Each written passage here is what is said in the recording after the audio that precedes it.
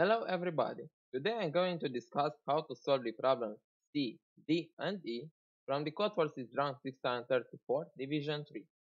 In the problem C, we are asked to create two teams with the same size, such that the first team has students with distinct skills, and the second team has students with the same skills. Since the numbers are not too big, we can actually use a frequency array which will tell us how many numbers are equal to a certain I from 1 to n. Basically, we are going to have two cases. In the given sample, which is 4, 2, 4, 1, 4, 3, 4, we have four distinct numbers, which are 1, 2, 3, and 4. Now we are going to fix the number which will be added in the second team, the team where everybody must have the same skill. Let's say we are going to do this with 4. We have two possible cases. We either bring all of the students with skill equal to 4 in the second team, or we are going to bring them all except for one person. Why does this work? Let's say we are going to bring n minus 2 students if there are n students with some skill value. Then one of the students with that skill value is going to be useless because in the first team, the skills must be distinct. So basically, let's say the count is x for some number. We either bring x minus 1 or bring x. The number of distinct numbers in the first case is going to be this, and in the second case is going to be this minus 1, because we have to reduce the size of the team because we don't have anybody with the same skill. Basically, for each value of the frequency array, which is not 0, we're going to check which of the two cases is optimal. Because remember, the teams must have the same size. So we can't have a team with size 3, the team with size 5. Now I'm going to explain this in my implementation. Basically, I kept the frequency array and also the number of distinct elements. Also, for each number from 1 to n, I have kept these two cases, like finding the maximum value of the maximum of each case in order to gain some time. And last but not least, we need to reset the array, but without using memset, because in a format with multiple test cases, memset is not optimal and it will lead to time limit exceeding. Now I'm going to move on to problem D. For problem D, we are asked to modify a correct Sudoku table into an anti-Sudoku table with the definitions given in the problem statement. In order to be able to solve this constructive problem, one of the approaches, and basically the approach I have used in order to solve it, is to consider a smaller Sudoku table, which is not exactly a squared 9 times 9 Sudoku table, but more like a 9 times 3 Sudoku table. Basically, it looks like this.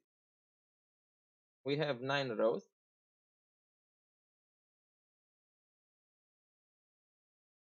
and 3 columns. Since we take this table from a correct Sudoku table, for each value from 1 to 9, we are going to have it in the first, second, and third row column. It doesn't matter if we have it in some row or another, because in the end, we are going to have them to each row.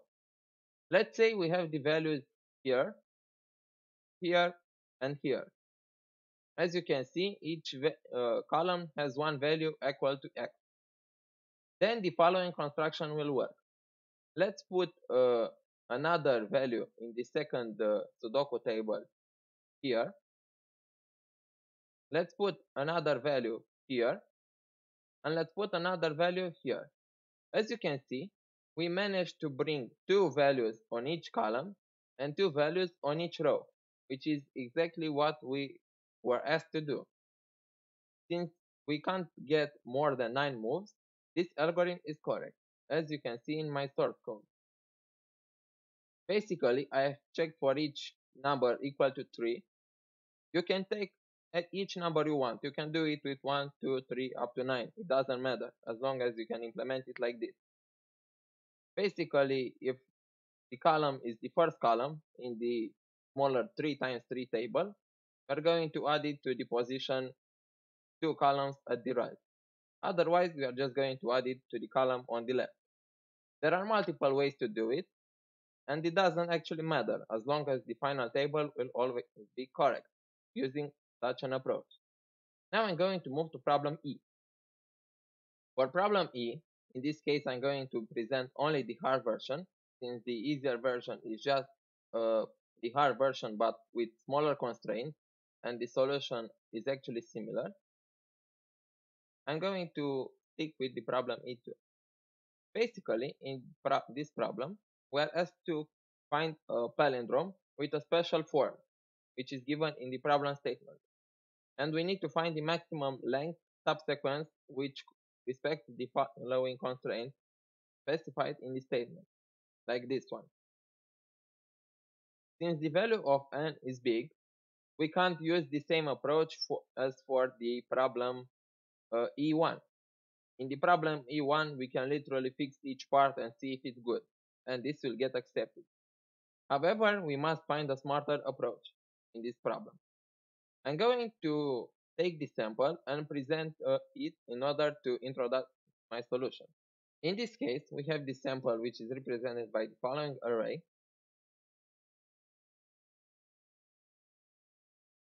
And my solution is actually like this. For each number from 1 to 200, we are going to keep some array which will tell us how many numbers equal to I we have among the first j number. Basically, count of ji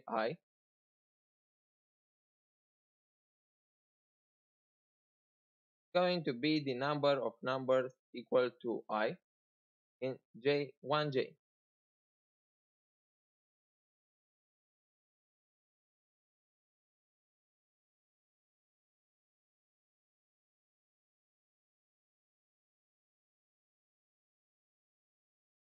And this can be computed in n times 200 complexity by keeping the arrays and doing an approach similar to prefix sums. Also, we are going to keep 200 lists with each number from 1 to 200 and the positions where it is present. Like for number 1, we are going to have a number on the position 1, 2, 7, and 8. Or for number 2, 3, 4, and 7, and 6.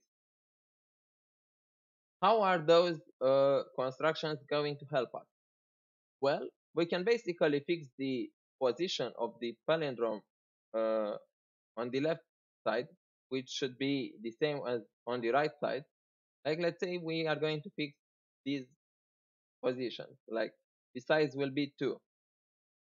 And since we can take each subsequence we want, it's always optimal to take the leftmost element equal to a certain value. Because otherwise, if we don't do it, we can just take even lefter positions and the solution is going to be better. Now, since we fixed the left and the right side, we are going to look in the middle at the longest segment of numbers. Since we again can take a subsequence and not a subarray, we can just check the maximum number of the counter array on the range described by the leftmost and the rightmost palindrome taken. I'm going to move straight forward to the implementation in order to make things easier. Basically, I have constructed the counter array, which tells us uh, how many numbers are equal to a certain value in range 1 I, and we are going to add to the list corresponding to the vi the position I. Basically, for each number from 1 to 200, we are going to fix it as the leftmost part. And we are going to fix the size from 1 to n. And if the size is bigger, the size of the list is bigger than 2 times the size fixed, 2 times because we need to fix both the left and the right side with the same length. Here we are going to take the leftmost and the rightmost position, like the position at the size minus 1 and the position at the size of the list minus size. And we are going to look in each of the other 200 lists uh, whether we have the biggest counter or not. The counter is computed similarly to the prefix sum. No need to elaborate here. Last but not least, we are going to print the answer and clean the list and also clean the frequencies which are used in order to compute the answer for the case when we are going to bring just one element. This problem actually turns out to be easier than one may have thought it is, because the statement suggests it is a hard problem like with many definitions and constraints, but it actually turns out that this problem has an interesting approach. If you liked watching this video, please subscribe to the channel, like this video, and press the bell button in order to be the first one to get notifications for the new editorial. Also, you can join the Discord server in order to have even more discussions about competitive programming. Until the next time, stay safe, stay healthy, good luck, and goodbye.